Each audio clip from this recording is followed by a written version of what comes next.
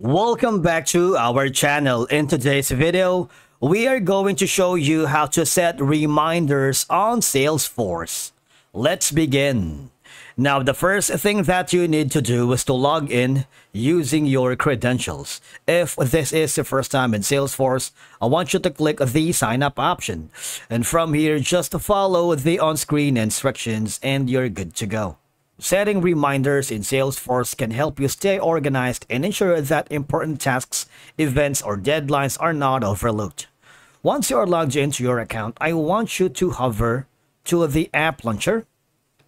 Okay? And from here, type in tasks.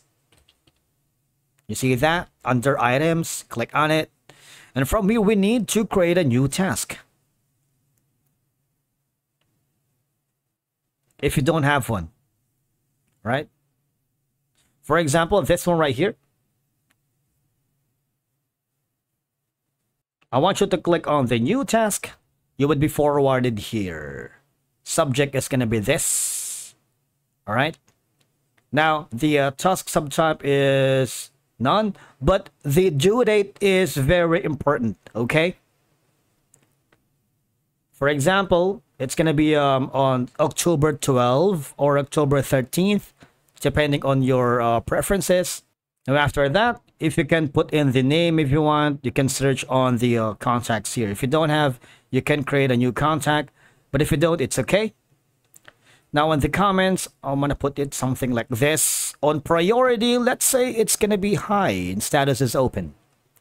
Now, this is the magic button. All you have to do is put in a reminder that would, of course, put the reminder set here in Salesforce. Now, Salesforce will send notifications via email or through the Salesforce mobile app based on your personal settings. All right.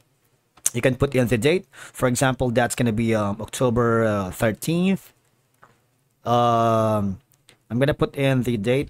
That's going to be this. Okay. All I have to do is click on save. All right. And of course, you can put in as many tasks as you can and apply as many reminders if you could.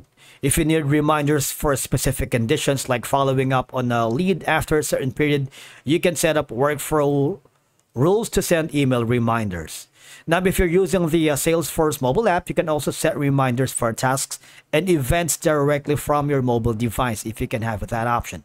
Now, these methods will help you effectively set reminders within the Salesforce to manage your tasks and events. Thank you so much for watching, and we will see you again in the next video.